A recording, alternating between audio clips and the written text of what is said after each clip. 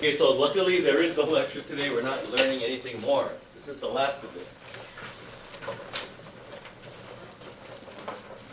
And then we just have to prepare for the test. Okay, let me quantify. Oh, very good. No number one. Number two. So everybody knows how, if I give, okay, this problem is on the test now. If I give you 3 points, non-collinear points, you have to write the equation of the parabola going through it. That is on the test, it's not on. And that's going to be on Monday's quiz as well.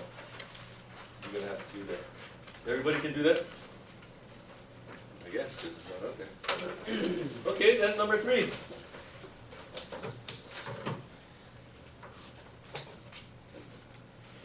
Okay. So here we have a well. Okay. This problem is on the quiz. I'm just going to change the numbers. A stone is dropped into a well. Although you don't see the stone hit the water, you hear it splash 4 seconds after it's dropped. So probably on the quiz it would say 3 seconds. But since I told you that, it'll be 2 seconds. I'm just going to change the number. What is the distance from the top of the well to the surface of the water? The distance that an object falls is given by this formula. And you guys in physics, this should look familiar to you, right? Kinematics. What is 4.9? What is that? That's 1/2 g, right? Don't you guys have 1/2 g in your kinematic formulas? Or do you guys call it A? Whatever. Anyway, that's what it is. If you guys not in physics, doesn't matter. I give you the formula. You don't need to know anything. Sound travels at 340 meters per second. Okay. How do we write an equation? Well, you drop a stone. Would you agree the time it takes for the stone to go down plus the time it takes sound to travel up is equal to 4 seconds? Because you hear it 4 seconds later, right? How many people got this problem? 2 people. Did you get it? 3 people. You guys did it this way? Or you just did write all kinds of equations and you solve them? This is probably the easiest method to do. The time for the rock to go down plus the time for sound to go up got to equal 4 now.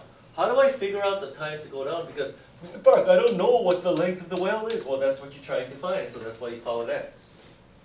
Okay, if x is the length of the well, how do I figure out the time it takes the rock to drop to the bottom? Which formula do I use? This one right here. This is the distance a rock travels. Except what is x then? What is x in this formula? That's the d. It's not time, it's the distance that it travels. So the distance that the rock travels is equal to 4.9 t squared. Can I figure out the time it takes for the rock to drop? Yeah, just solve for t. So how do you solve for t? T squared equals x over 4.9. Therefore t equals square root of x over 4.9. How come not plus or minus, Mr. Park? Well, it's supposed to be plus or minus, but time cannot be negative. You cannot have negative time. So does everybody agree that the time it takes the rock to fall x meters is this? It's the square root of x over 4.9. Hey, that looks familiar from kinematics too, Mr. Park. Okay, now how do we figure out the time it takes the rock to go up? What formula do I use? Rate times time equals distance, right? Okay, when the sound travels up, what is the rate? Do we know the rate of sound? Yes, I gave it to you in the problem. What does it say? 340 meters per second. And what is the distance that the sound travels up? X. That's the length of the well that we don't know. So therefore, the time it takes the sound to travel up is equal to x over 340. Yeah, so x over 340. So the time it takes the rock to fall plus the time it takes sound to travel up is equal to 4 seconds. That's your equation. And notice that there's only one variable to solve for. Now you get to use your calculator because look at these numbers, they're crazy. So those of you who did the problem, what did you do? I have a radical. Did you isolate the radical and square both sides? What? E. D. I didn't do it exactly like that. What did you do? I made a quadratic. Oh yeah, but can you see that when you move this on this side and you square both sides, you're going to get a quadratic, right? Yeah. Try. I did the square root. Okay, whatever. Okay, you guys just are writing different equations. Okay, whatever. It doesn't matter. I'm just showing you the most efficient way now. You get to use your calculator. So, if you're faced with this equation, what are you gonna do? This is on Monday. This is you Monday when you take the quiz. What are you gonna do? You get to use your calculator. What are you gonna do?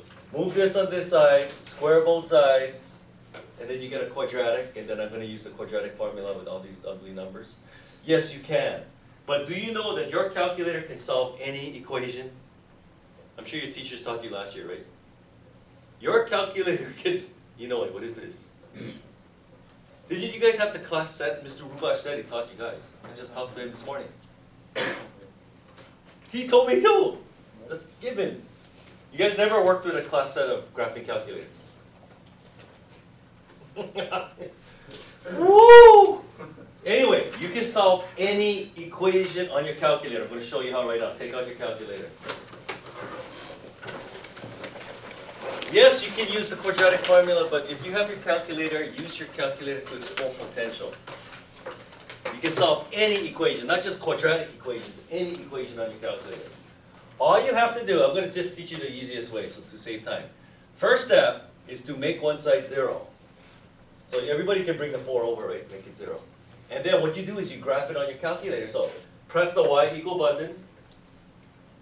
And for those of you with the Prism, you gotta someone get into the graph. Is there a graphing mode? Go into the graphing mode. So press this. Y1 is equal to the square root of x over 4.9 plus x divided by 340 minus 4. So you make one side 0 and you graph it on your calculator. Now what do you think we're gonna look for?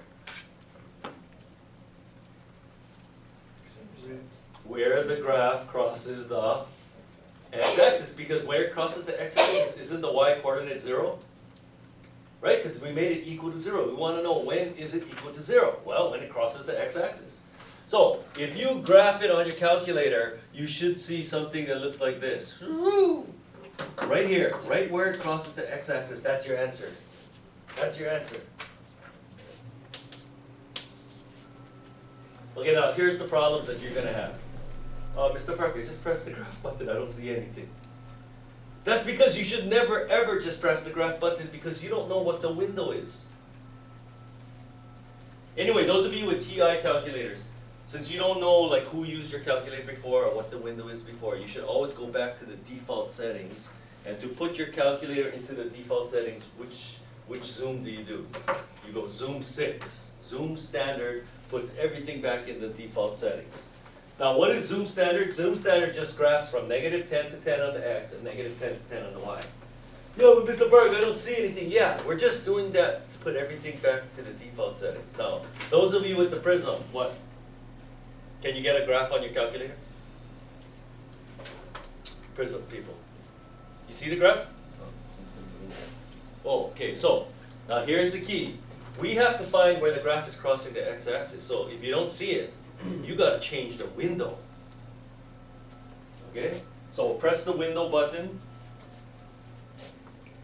Okay, where's your window? On the Prism, you guys know where the window button is? Okay. Now, what do you think I should make my window? On the x-axis, what should I do? Do I even care about negative numbers? Do you think the well can be a negative length? No, so 0. So x min, you should make 0. X max, okay, here's the key. If 10 is too small, then try 100. If 100 is too small, then try 1,000. Okay, so let's try 100. And then what about y min and y max? Now remember, we have to see the graph crossing the x-axis. It's got to go from negative to positive or positive to negative. So what do you think I should make y min and y max? Negative something and positive something so that you can see the graph crossing. Just try something. And then you guys know what the scale is? The scaling is how many hash marks you want to see. So if your scaling is 1, then from 0 to 100, it's going to put 100 hash marks. So you know what I usually do? I don't even like to see hash marks. So just make the scaling 0. So x min 0, x max 100, scale 0. It's up to you if you want to. If your calculator puts in 100 hash marks, it just looks like a bushy eyebrow. That's what it looks like. That's what your calculator's gonna do. You like bushy eyebrows? Okay, then keep scaling 1 min. Y min, -10, Y max 10. It doesn't have to be this. You could have gone -5 to 5, but whatever. And then Y scaling 0. Or if you like to see hash marks, then keep it 1. Then it's going to put 10 hash marks there. Whatever. Now, does everybody see the graph crossing the x-axis? Okay, now, when it crosses the x-axis, that's your answer. This is the answer to this equation. Now, for TI people, how do you get that? Calculate. Everybody have this on the screen? I want to see what it looks like. Is it going upward? Yeah, I guess correctly. Okay. How do I calculate the 0? You calculate the 0. So, second calculate. You guys did that? Second calculate. Select 0. Okay, what does it say? Left bound. Left bound means move the cursor somewhere to the left of that x-intercept there. So using your left and right arrows, move the cursor somewhere to the left. Press enter. Then it says right bound. Move the cursor somewhere to the right of that point. Press enter. It says guess. Should I guess? No. You just press enter again, and your calculator will give you the coordinates of that point correct to 5 decimal places. So on the bottom of your screen, it's going to say x equals something, y equals something. Hopefully it says y equals 0 because duh, it's on the x-axis, right? What is the x coordinate? What does it say?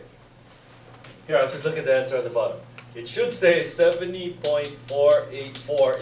Remember, whenever you use your calculator, you got to give 3 decimal place accuracy. I'm sure it gives more, but you got to round it to 3 places. If you give me less decimal places, I assume the last digit is 0. Which means you're 4 thousandths off, that's -4 off your answer then. Usually you get -1 for every thousandth you're off. So does it, yes or no? Everybody got that? Now for the Prism people, it's actually easier, right? You just calculate the 0, boom, the thing spits out the answer. You don't have to press any other buttons. Does it say, is it 0? No, it's you gotta do x count. X. No, Moose Bread. I don't even know about this Prism, but I know you just press like the 0 button and boom. Because you know what happens? On the Prism, what if the graph crosses the x-axis many times? You press 0, boom, it tells you that one. Then you press it again, it gives you that one. And then you press it again, it gives you that one on the Prism. Whereas on the TI, you got to calculate each one individually by doing that left bound, right bound thing. Because I was fooling around with the Prism one time I was in the bathroom, I had nothing to do. That's what happened. So you guys with the Prism, did you guys get the 70.484 Prism? You got the graph? Yeah. Okay, let me see the graph. Go G-solve. It's like, no. Hit G-solve. Where's your x-axis? G-solve. Okay, you are not tracing now. Do not trace. How many of you are tracing? Because if you trace, okay, I'll give you a nickel. If you can trace and put the cursor exactly on the x-axis, I'll give you all the money in my wallet. Which is not much, but I'll give you all. You cannot trace. You have to calculate the 0. Okay, so let me see your graph again. Where's your window? Is your window that window there? I don't know how to change buttons. Check press okay, graph. Okay, x min 0, x max 100.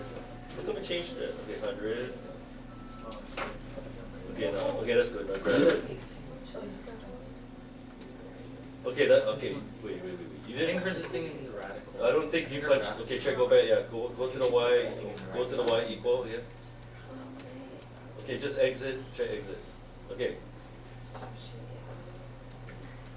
Yeah. See, look, the whole thing is in the radical. That's why. See, you know, Prism people.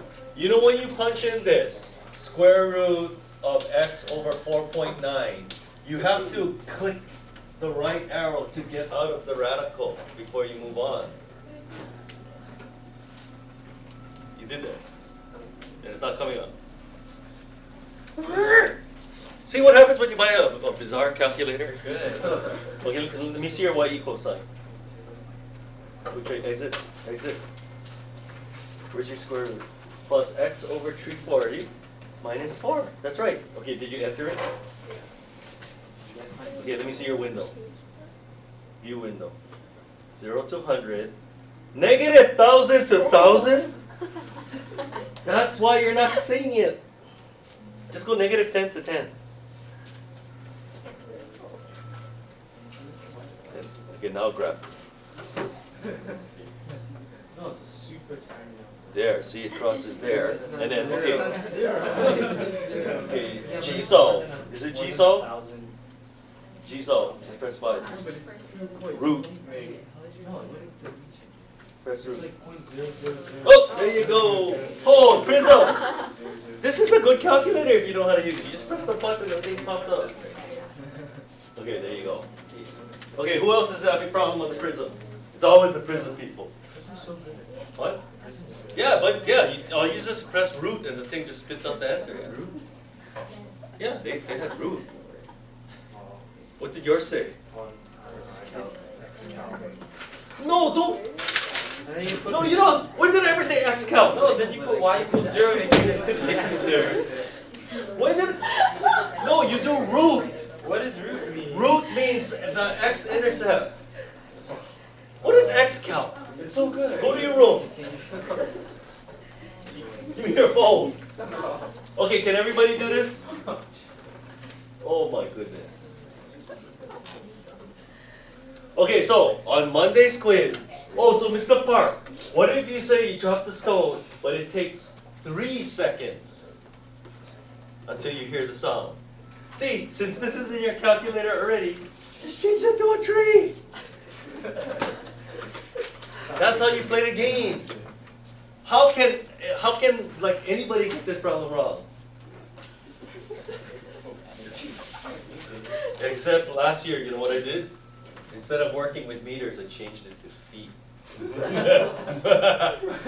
Oh, yeah, but I'm gonna give you the formula. So instead of 4.9 here, what's gonna be there? Physics people. This is 1/2 g. So if I work with feet instead of meters, what is it gonna be? This number is gonna be. Who's in physics right now? What's the gravitational constant? 9.8 meters per second squared, right? But if you do it in feet, what is it? 32.2 feet per second squared. So then I'm just going to change that to 16.1 then, right? Is that going to throw you off? Well, apparently it did last year. It doesn't matter, I'm going to give you the formula. So look, you can just figure out, hey, this number came from there, this number came from there. Just edit what you got on your screen. You know what I'm talking about? Just like the table one on you know, the one you had to make the table on yesterday's quiz. Didn't you guys just edit what you already had there? Apparently not, because we'll cut it off. I don't know what happened. Okay, now, who are the clowns that were doing this X count thing? Who are the two clowns, Hayakawa and Mukai? No. You guys were doing root. No. Because there's a button called root, right? You just press root and the thing spits out the answer. It's like the same. Miyaoka, did you press root or you did the clown way like that? Oh, I did the first one. I didn't. Oh, root is easier, right? Don't you just It's press the the same. root button? It's the same almost. Yeah, but you don't even know what X calc is. Calculate the X value. Of what though? The graph. Where though? Where on the graph? How do you know right on the x-axis? Because you put y equals 0. Oh, I get it. You give them the y coordinate and then the calculator spits out the x coordinate, but isn't that like an extra step where it's these people just pressing root, finished? Yes, yeah. That's why you guys gotta play around. Oh, look at time. 10 minutes left. We're in trouble. We're always in trouble with this class. Okay, so can you repeat this problem? This problem is on this 100%. The probability is 1 that this is on the quiz. Okay? You don't even have to guess, I'm telling you. And I hope you guys remember that formula, the distance between a point and a line, because I told you, since so many people missed that formula, I'm going to have to put it on again. Okay, next. Oh, number 4. Oh, this is the first year ever everybody got it. Usually this is at least half the class that will get it, but then this must be the smartest year ever then, in the history of pre-calculus honors. Also, don't have to do it, even though it's going to be on the quiz. No need to do it. Okay. Oh, now you want to do it. Oh, but if it wasn't on the quiz, don't need to do it. Just for that, it's not on the quiz now. Okay, no need to do it. so I can copy it on my paper. You guys are dirty, yeah? Okay, we want to maximize revenue. Okay, now normally, okay, I took this right out of your Algebra 2 book, this problem right here. Normally, you charge $24 for stereo headphones, and normally you sell 1,000 of them a week. So what is your normal revenue? $24,000. You guys know what revenue is, how much money you make, right? If you sell 1,000 headphones at $24 each, you make $24,000. However, you discover that every time you reduce the price by $1, you can sell 100 more headphones.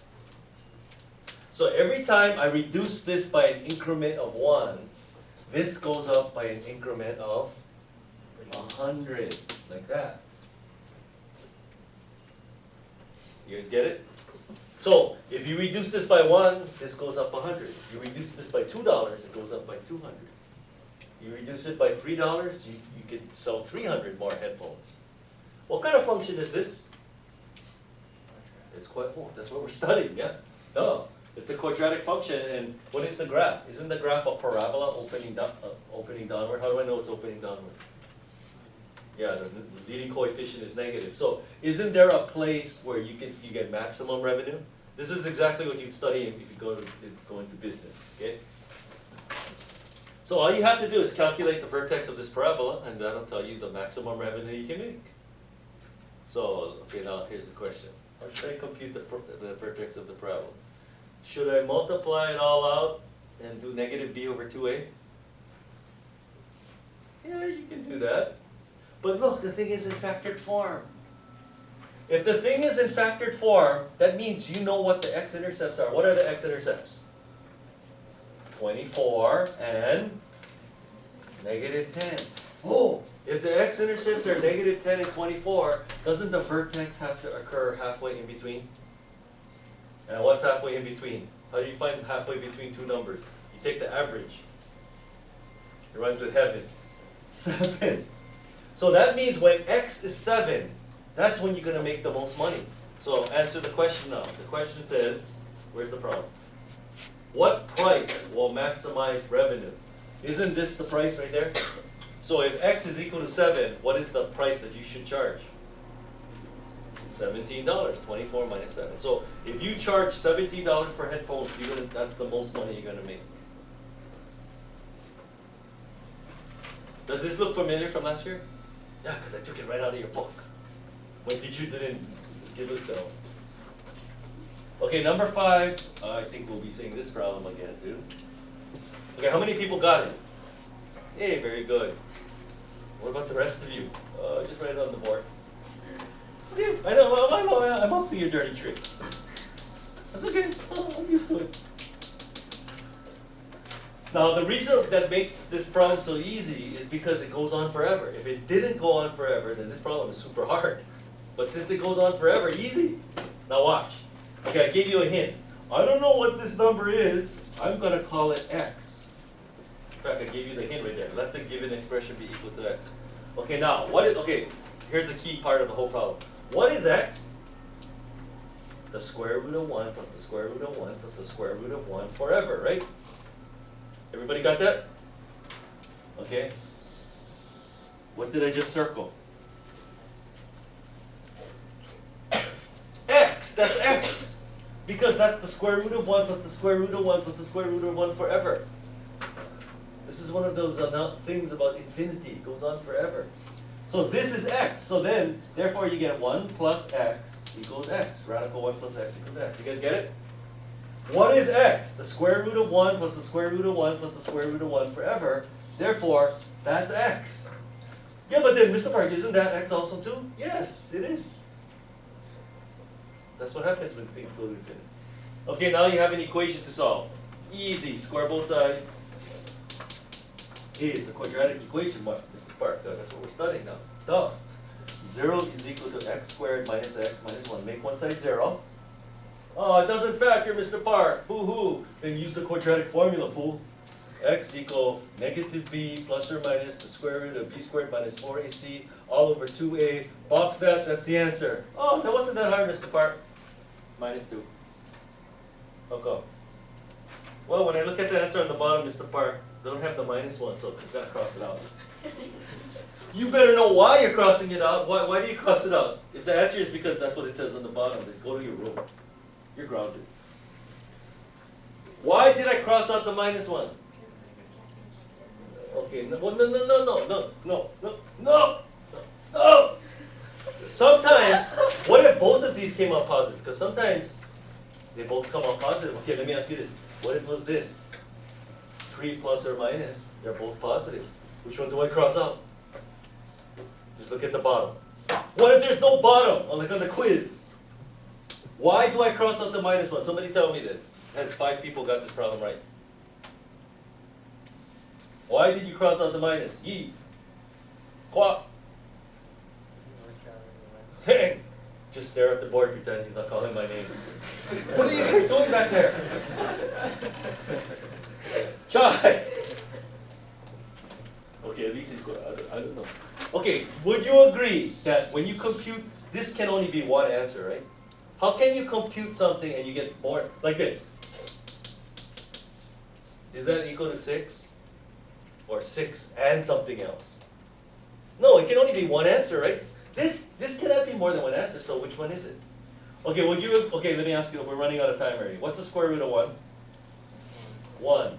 And you're adding stuff to it, so would you agree that this answer gotta be bigger than 1? See, I see plus signs, that's why, right? So the answer gotta be bigger than 1. What's the only one that's bigger than 1? That one. That's why you cross out the -1. Not because I look at the bottom. Food. Go home, cook rice if you're gonna do that.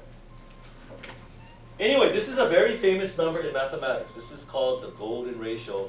But since we're running out of, I wanted to tell you what who knows what the golden ratio is? 1, 2 people. Okay, hopefully, don't know, because we have a quiz on Monday, okay? Hopefully we have a discussion on the golden ratio at another time. Okay, because now we have 6 and 8, and now we are in deep trouble. Anyway, how many people watched the video? So do you know we deleted number 8 then from the other class, yeah? Just cross out number 8. Why? Because we're special. Okay, number 6. Okay, we got less than 2 minutes to do this. Okay, the roots of this equation are r and s. Write a quadratic equation whose roots are r plus 1 and s plus 1. Okay, so one way to do the problem is actually compute the roots of this equation using the quadratic formula. It doesn't come out ugly. Add 1 to each of them, and then write a new equation where those are the roots, using the negative b over a thing and the c over a that I taught you guys yesterday. By the way, that's probably going to be in the quiz too. But there's a faster way. Think of the graph. What is the graph of this going to be? Like if you graph this as you calculate, what do you see? It's a parabola opening upward. And the roots are r and s. We want to write an equation whose roots are r plus 1 and s plus 1. So r plus 1 and s plus 1. What does that mean? I have to shift the graph 1 to the right. Did we learn how to shift graphs 1 to the right last year? Yes, we did in Algebra 1, right? What will shift the graph 1 to the right? Let me just tell you since we're running out of time. That. So all you have to do is substitute x minus 1 for x, like this. That's your answer right there. Just shift the graph 1 to the right, because then the 2 roots get moved 1 to the right. R plus 1 and s plus 1. So on Monday's quiz, what if I say r minus 2 and s minus 2? Is that going to throw you off? No, then you shift the graph 2 to the left. How do you shift the graph 2 to the left? F of x plus 2, right? You just substitute x plus 2 for x. So this would be a faster way to do it than, because I know some of you did it by just using the quadratic formula and then doing it, but that takes a long time. It's much faster. Okay, the bell's going to ring already. So don't forget the quiz on Monday.